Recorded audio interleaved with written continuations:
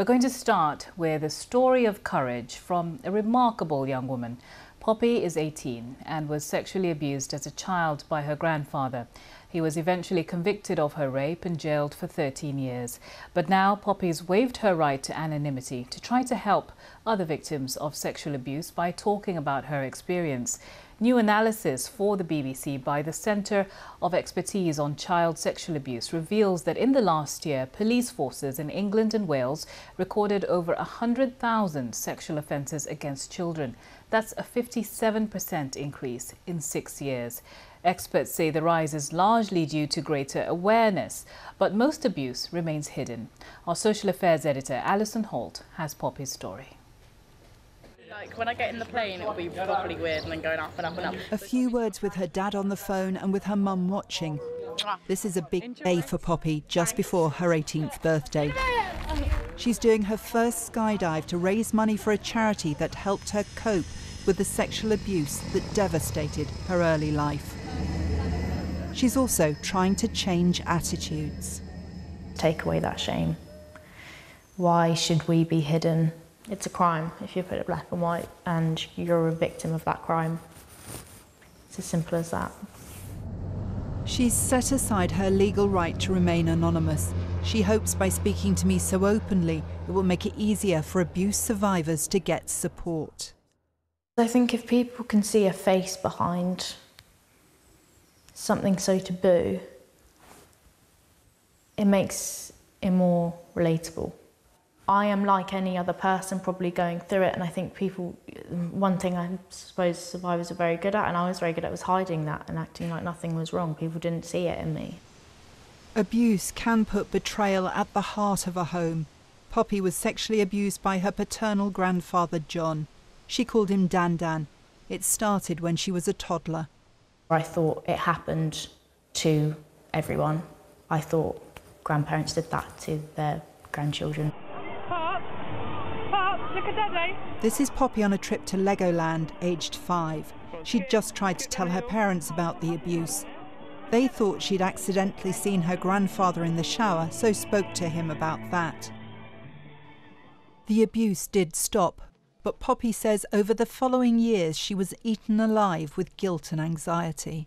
I was thinking, I'm that bad. I'm really that bad. I shouldn't be here. I don't deserve anything. One day when she was 11, she was being physically sick. Her mum, Miranda, suggested a walk. I just said to her, "Babes, has something awful happened to you?" And she said, "You know it has, Mum." And I was like,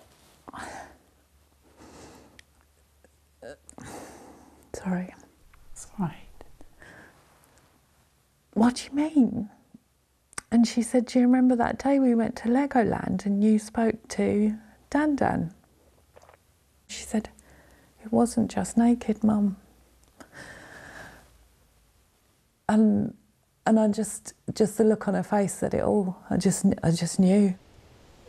I think I was so terrified telling my mum that she'd turn around and be like, "You're lying," or "That's disgusting," or yeah, just think I was a horrible person for it as well, as I had done. And what was her reaction? It was just an immediate, we're going to get through this. For her dad, David, there was the distress of knowing his father was the abuser. He, on one hand, was abusing our daughter, and then 5 minutes later he was having a cup of tea with us. I then felt, who is this man? But then equally, as a child, I'd grown up and had many, many happy memories. So there was a real conflict going on in my mind. David reported his father to the police. John was later convicted of raping Poppy and jailed for 13.5 years. He died in prison last November. What would you say to those who say, "It couldn't happen in my family"? I said that. We said that. It happens with people who generally you know, generally you love. It can happen under your nose. Now, through her skydive, Poppy is raising money for a helpline to support abuse survivors whilst they wait for counselling. It can take months to get that help, but the family says it was vital for them. Above all, Poppy wants survivors to know someone will listen. Take that jump. Easy for me to say I've taken that jump. I'm living the life I live now. I can't promise that you'll be believed by everyone, but I can promise that there is someone that will believe you, and there is a way through this. Well, Poppy, who you saw there in that report, is an ambassador for Family Matters and is with me now. Thank you so much for talking to us, Poppy. Now, as a victim of a sexual crime, you do have the legal right to remain anonymous. Why did you choose to waive that and speak out?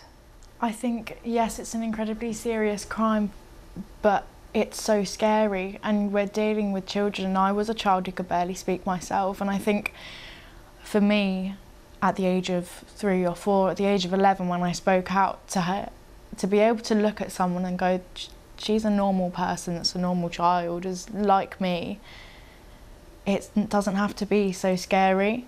Yeah, it's part, like a lot of people go through it, as the statistics show, and you deserve the right to speak about it and get the help that you deserve.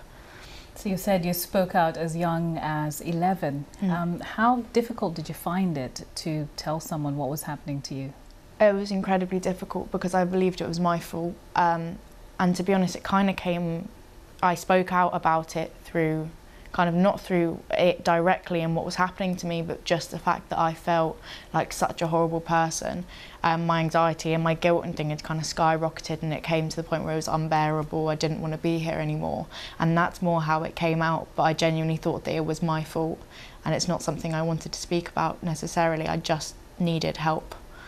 I mean, that's heartbreaking to hear, and it means that your parents' reaction to what you were telling them must have been very important to you then. How did they react? It's so scary because you don't know how anyone's going to react, and unfortunately it's become an incredibly common thing where parents and people in your family or around you don't believe you. So I mean, they didn't know what to do or how to help me, but just them believing me was so vital in gaining the support and just relieving the pressure from what I was holding, essentially. And I suppose the other thing that made it very complicated was that it was your grandfather, another member of your own family.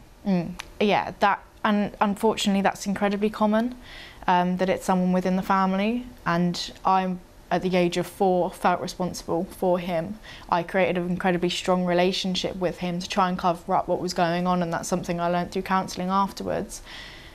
But you do have a great amount of responsibility on your shoulders. You don't want to break that family apart, and that's a massive reason why people don't say anything.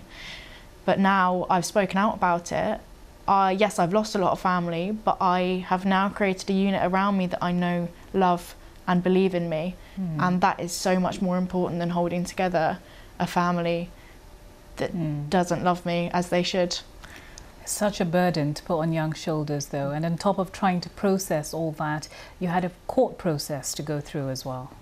I mean, the court process took nearly 2 years to actually go through, and to the point where I actually could go to court, and that's a very long time. So I was 11 when I spoke out and 13, and so much changes in that time. And yeah, I was 13 when I went to court. I mean, for me, I knew I wasn't lying, and I think being so young, the naivety kind of helped me a little bit, because I was like, well, I haven't lied, so it's got to go through, it should be fine. But yeah, the court process is incredibly heavy. You have to stay quiet, you can't say anything, which I suppose adds to the shame. And it's what makes you speaking out so important, isn't it? What would you say to someone who may be in a similar situation and struggling to tell anyone? It's so easy for me to sit here as someone who's gone through it and had the help to say speak out, and everyone's situations are so different.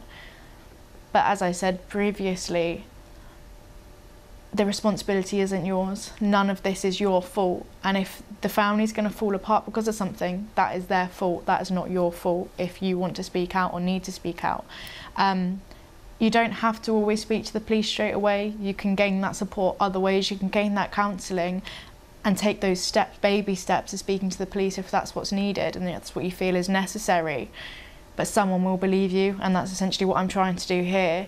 Is I'm trying to change things so that it is an open conversation and people aren't so scared of it, because essentially you're a victim of a crime. And by holding this shame up, you're allowing perpetrators to hide behind that door. Well, Poppy, we're incredibly grateful and humbled that you've chosen to share your story. Thank you for your courage. Thank you. And if you've been affected by child sexual abuse, you can find details of organisations offering information and support. Find those at bbc.co.uk/action line.